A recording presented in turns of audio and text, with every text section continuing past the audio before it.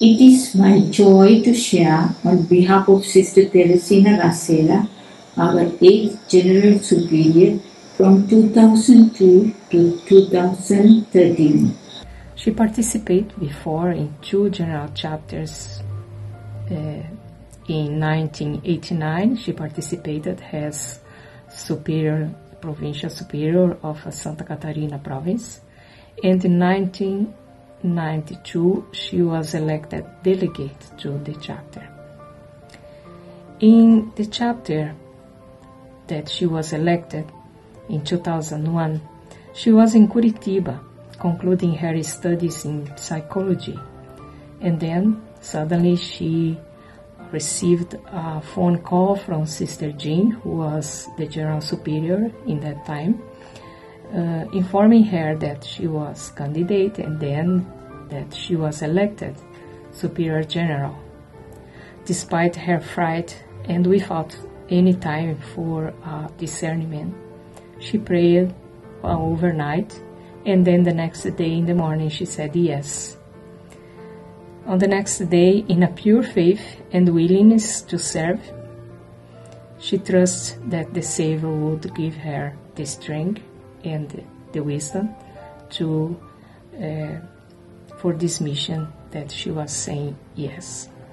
So she packed her few things in a suitcase, renewed her passport very quickly, and then while the sisters provided her a ticket, and then she arrived in Rome during the chapter to take part in the election of the councillors and in the chapter decisions, final decisions. Under the leadership of Sister Therezinha, the team was directed to get to know the reality of the congregation in its different units, and with the intention of responding to the current emergencies, concern about the crisis of the world, and consequently the Church and the consecrated life, developed and implemented a process called weaving Salvatorian life towards the future. At this time, the congregation was discerning our solidarity with the situation of poverty of our people. And above all, we were reflecting about the situation of women and all those who are victims of trafficking. But there was also an internal call about our experience as consecrated women and the call to deepen our feminine identity in the light of our charisma, in order to overcome the deep marks of patriarchal culture in which we were educated. In the units, our sisters were taking initiatives and actions in favor of the most vulnerable women. There was a growing awareness of our commitment to the poor and the great causes of justice, the global causes of justice. Through the visit, continental meetings, we were able to deepen our charism and mission according to the reality of each culture. In the 19th General Chapter, 2007 to 2012, Sister Therezinha was re-elected. Then our motto was Salvatorian Women, Mystic and Prophetic in our Suffering World. As the sisters in the 2007 General Chapter shared the experience of their units, after this communication process, we committed to live in solidarity with our suffering world so that all people may have life in fullness. With this inspiration, some specific actions were taken. We were invited to make a critical analysis of our lifestyle, our structures, and apostolic activities, in view to renew our presence in the Church and with world poorest people. The result of this process of discernment were the priorities that the general chapter assumed.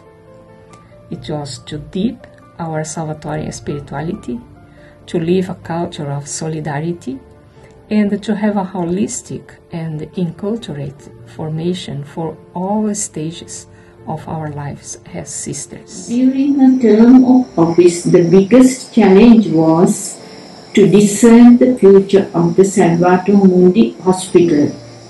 Sister Therezinha was instrumental to take concrete decision on it. It was a privilege for the congregation that she was also elected as the president of UISJ, and she was able to direct this international team. In November 2004, the International Congress of Consecrated Life took place in Rome. In partnership with the Union of the Superior General, the theme of this Congress was Passion for Christ and Passion for Humanity. Sister Therezinha presided this Congress, in which the entire Council also took part, along with more than 800 religious from all continents. It was a very rich experience for all of us. The congregational challenges were several. In the advancing age, for example, for the large number of the sisters of the congregation, the need of providing quality of life for this specific age, the lack of formation and the appropriate preparation for them, as well as the organization of the formation plan for the young units. Salvatorian formation also for the lay collaborators, many lay collaborators, was a challenge for this time for our institutions. Formation for the management of the younger units, and the problem of self-sustainability for all the congregation, the old units, the young units, and also for the management of the generalate. So the new technologies at the service of evangelization and internal communication was also a challenge. To maintain and deepen our collaboration between units, between continents, and within the Salvatorian family appear also like a great challenge that we needed to respond in some way. So to respond those challenges, the generalate that the general chapter presented to the congregation and has a mandate of the generalate planned the actions, the international visitations, and also continental meetings, programs in the local unities, etc. And in order to balance the challenge of the collaboration within the Salvatorian family, the General Chapter approved 5 years terms of office and not the 6 years terms of office, in order that the international leaderships would hold their decisions making in the chapters and the elective events in the same year, in order to collaborate more synchronously and also to take common projects as Salvatorian family. And responding to the General Chapter mandate, in August of 2007, Sister Therezinha and her council invited all the sisters of the congregations and formandis to begin a congregational process called Weaving Salvatorian Life Toward the Future. This process I meant to involve everyone in a discernment and evaluation of our lifestyle, mission, and the organizational model at the local level of the units and also at the international level, in order to make significant changes and optimize our mystical and prophetical Salvatorian presence in the Church and in the contemporary world. This process was carried out by stages, communicated to the entire congregation, and culminated in the 20th General Chapter in 2012. As a result of this process, during this term, the second term of office, the single units and the European units have been making their own changes in order to a closer collaboration, to unite the strengths, and to continue being in solidarity with suffering world, and also to be significant to the contemporary culture.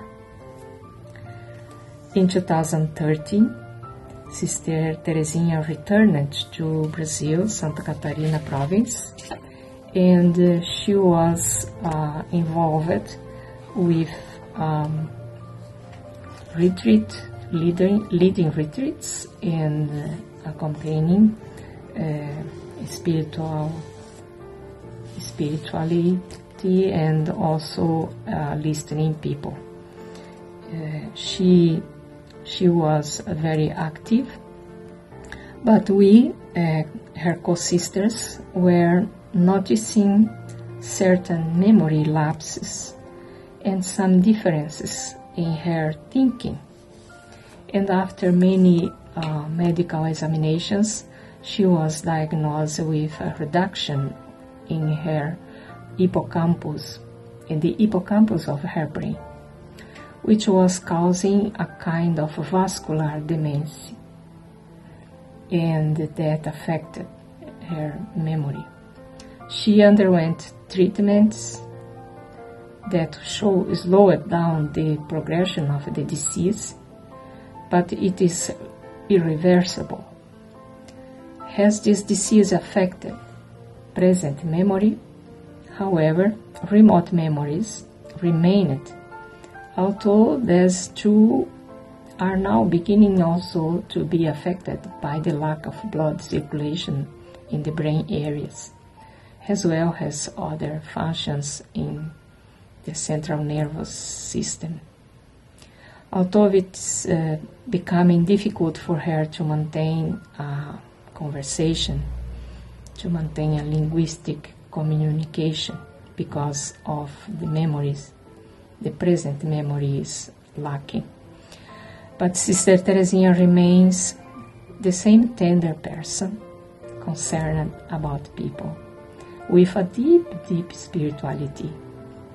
These areas, affective and spiritual, remain alive and present and she is able to take some actions, such as serving juice for a visitor, greeting those who arrive with much joy, staying in the chapel praying in silence, or even saying the rosary in Mass.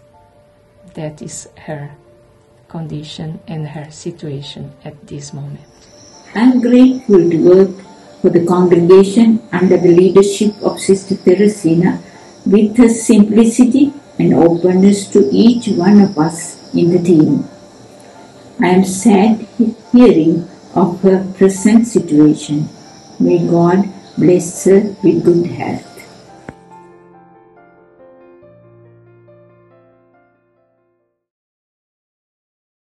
My dear sisters, I love you. I am praying for you. Dai-nos a bênção, ó Mãe querida, Nossa Senhora Aparecida. Dai-nos a bênção, ó Mãe querida, Nossa Senhora Aparecida. May God bless